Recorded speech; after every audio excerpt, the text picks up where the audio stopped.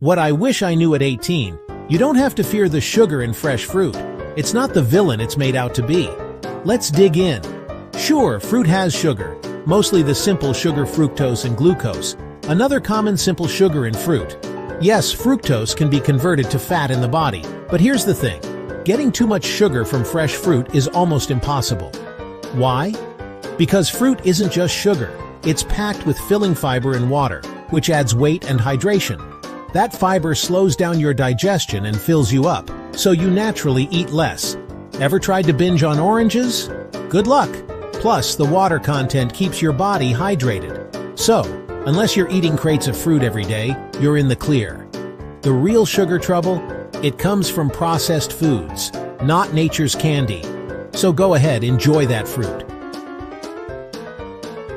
Almost impossible to get too much sugar from fresh fruit. Fiber slows digestion, keeps you full longer. Water adds bulk and hydration. You hit fullness long before you hit sugar overload. Unless you eat crates daily, you're fine. The stuff to watch: sodas, packaged snacks, added sugars. Fresh fruit is not the enemy. It's food, full of fiber, water, and nutrients. So enjoy that apple, orange, or grape. It's almost impossible to get too much sugar from fresh fruit. Remember, fiber, water, fullness.